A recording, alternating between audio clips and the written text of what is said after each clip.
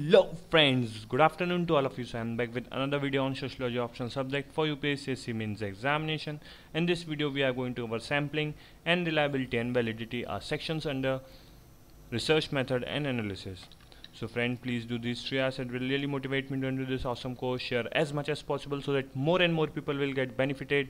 Comment and like the video and ask any doubt if you have, and hit the subscription button below the video as hard as you can. And now you can also follow us on FB page, that is facebook.com/Unorthodox Academy.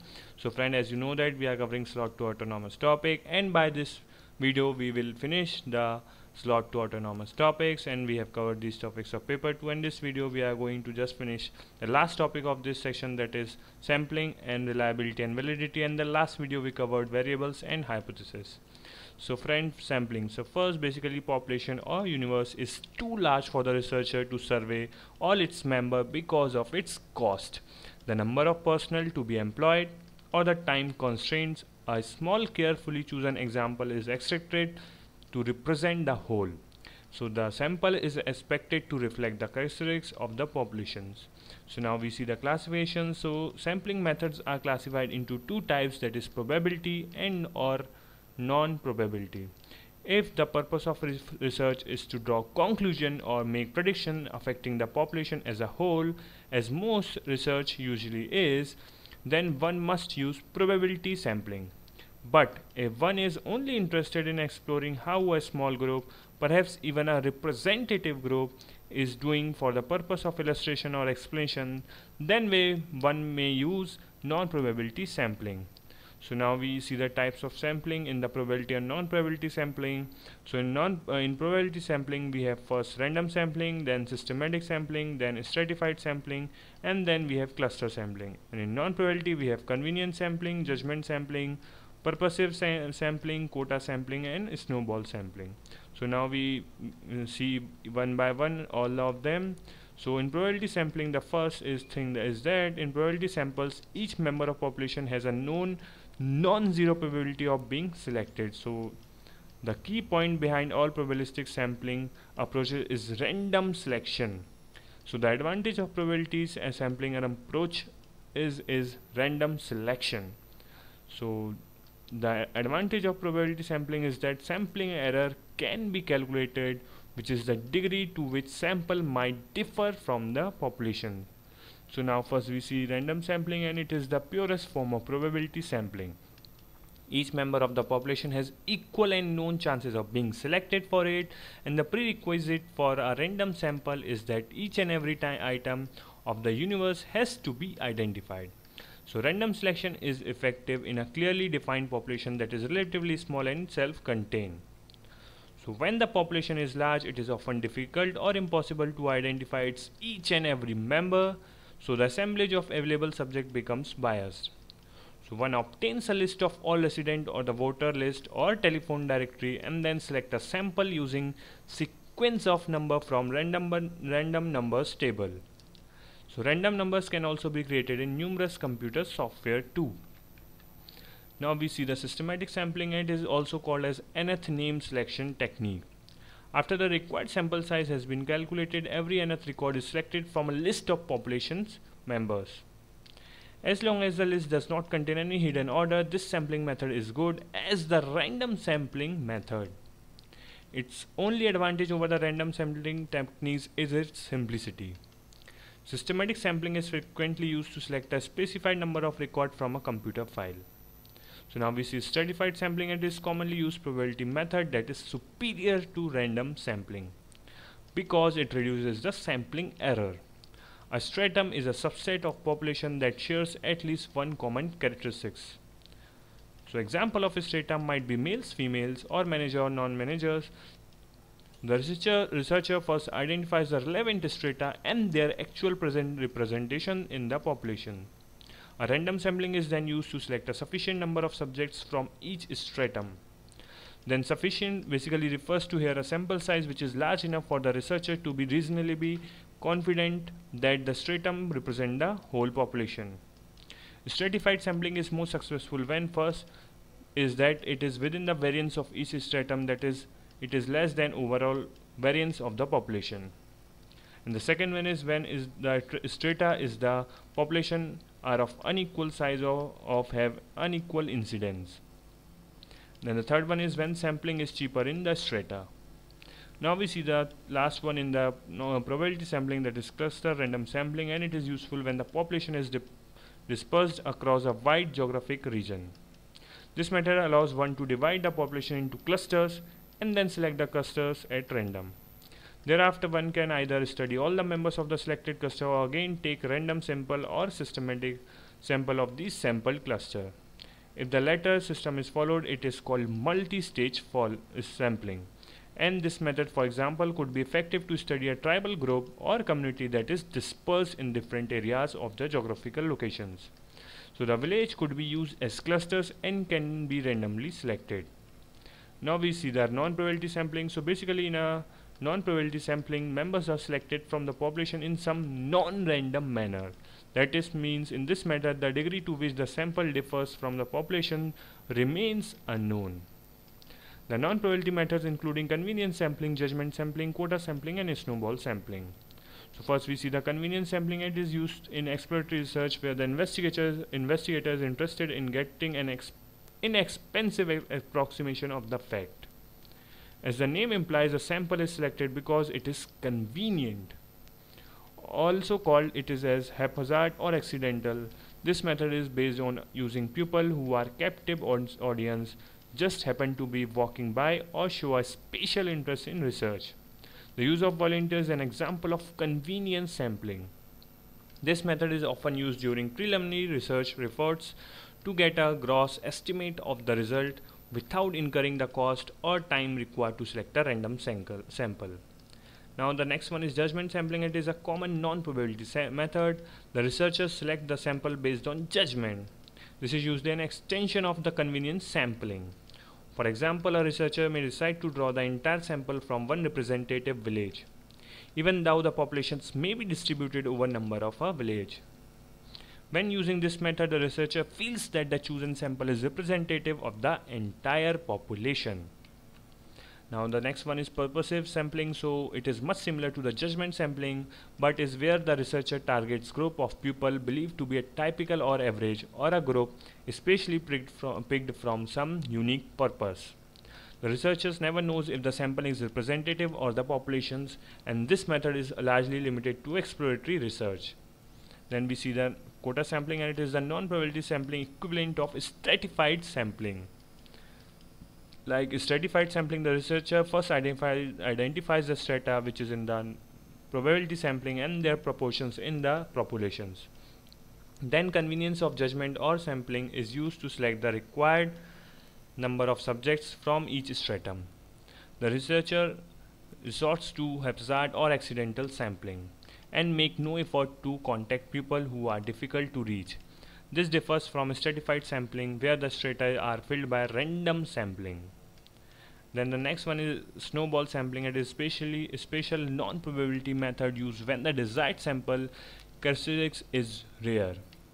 It may be extremely difficult or cost prohibitive to locate respondent in these situations. Snowball sampling relies on the referrals from initial subject to generate additional subjects. In other words, snowball sampling comprises identification of respondent who in turn refers researchers to other respondents.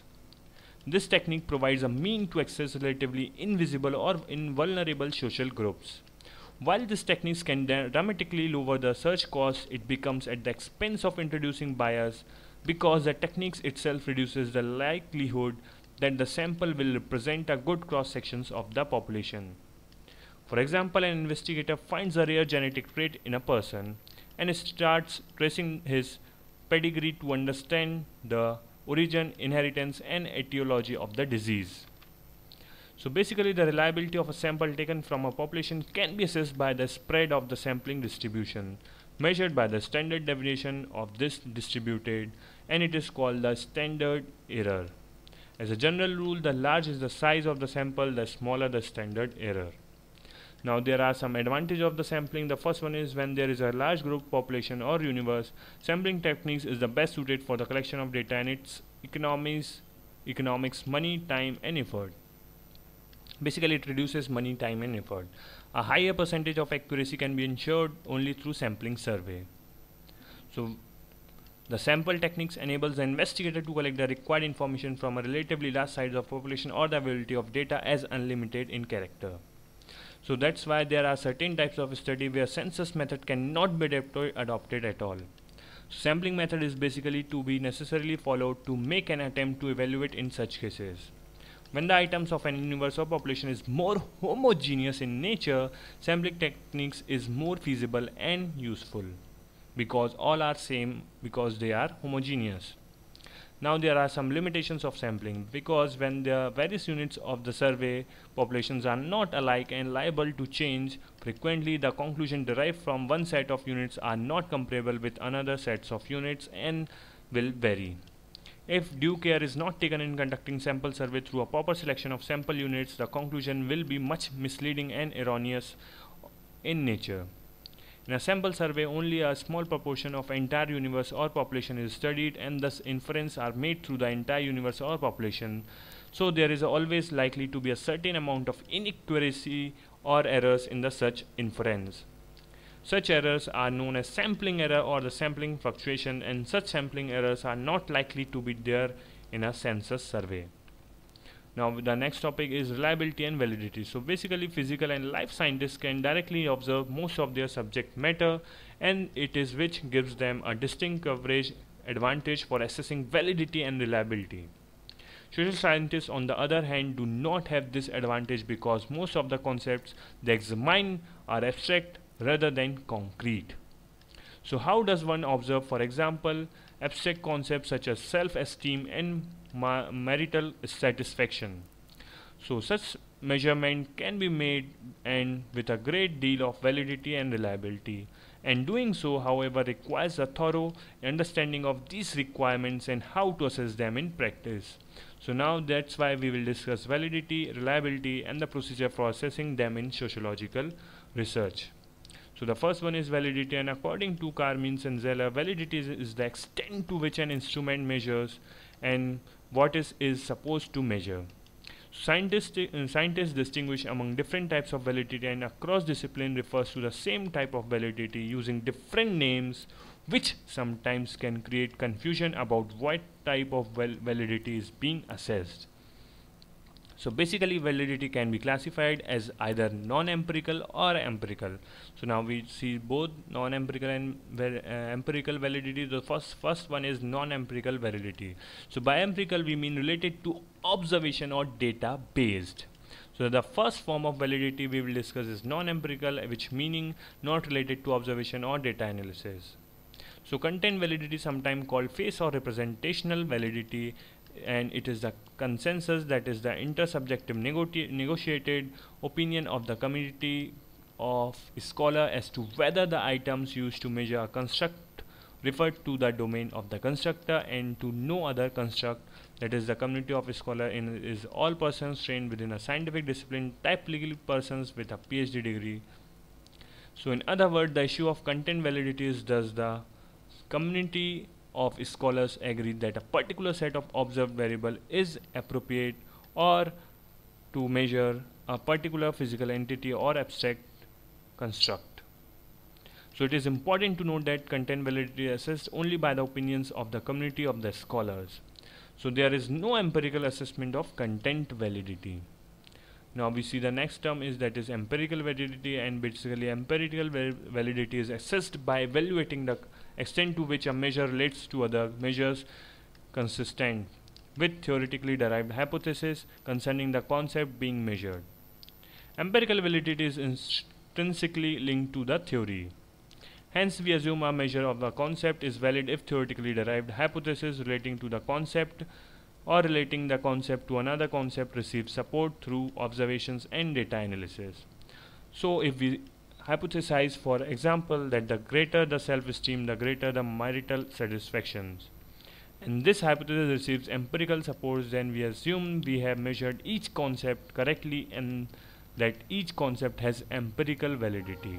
So the next term is reliability, and according to Carmines and Zeller, reliability is the extent to which a measurement instrument or procedure yields the same result on repeated trial. So the important term is repeated trial. So without reliable measures, scientists cannot build or test theory. and therefore cannot develop productive and efficient procedure for improving human well-being.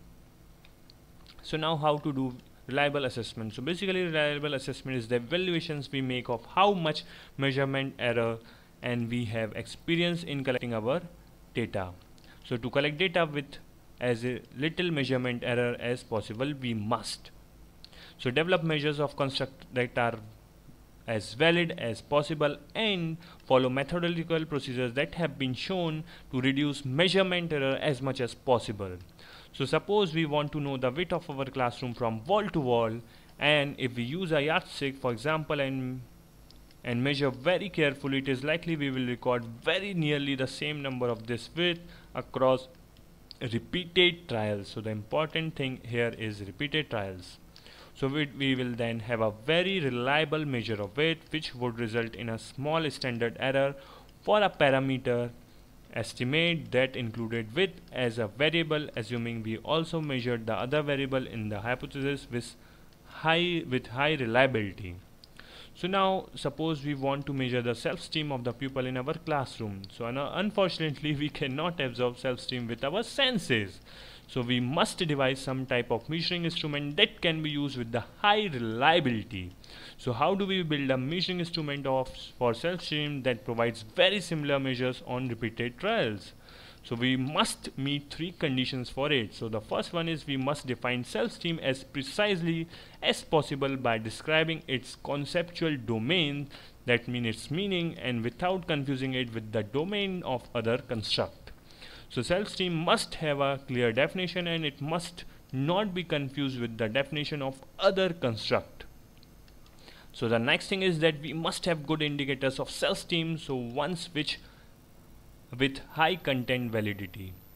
So we must collect our data with as much accuracy as it is possible. So analyzing our discussion, we can conclude that reliability is necessary but insufficient condition for validity in research. So reliability is a necessary precondition of validity, and validity may be sufficient but not necessary condition for reliability.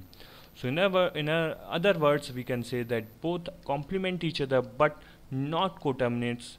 That means they are not being of equal extent or scope or durations.